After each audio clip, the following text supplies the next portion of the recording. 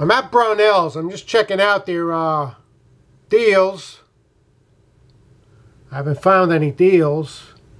They got a $10 off a $75 order, and that's the code. I'm looking at these Ruger magazines. 3-pack, 10-round magazines are $41.99. The last time they were $38.99, up from $37.99. Here are the 15-round magazines that they had for $14.99. They're $25.99. And we're going to go look at some handgun magazines. Smith & Wesson. It's the 9mm magazines, $27.99, $27.49 per magazine.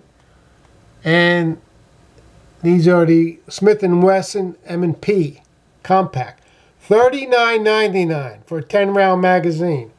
These were $14.99 on sale there. So your magazines are jumping up in price.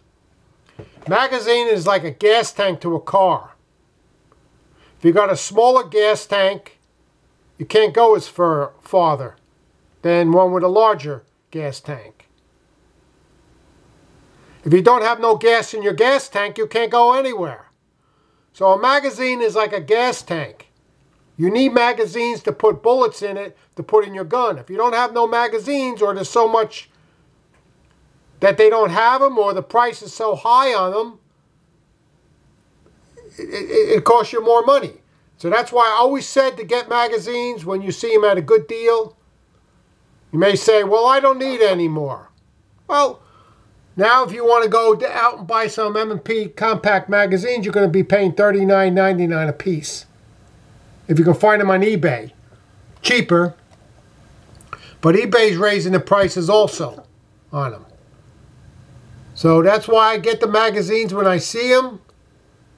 And these Ruger magazines, let me show you again on them.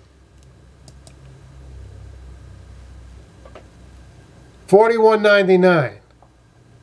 Oh, they're still cheaper than Ruger. I haven't checked out Ruger's website what the price is. But these magazines I buying on eBay, they were like 32 and change. And I was getting 10% off. And I was getting for $27.18. They were like $9.05 per magazine. Here they're $41.99. So that's why you buy them when they're cheap. So when they go to prices like this, you don't have to buy them. So that's what Brownells has.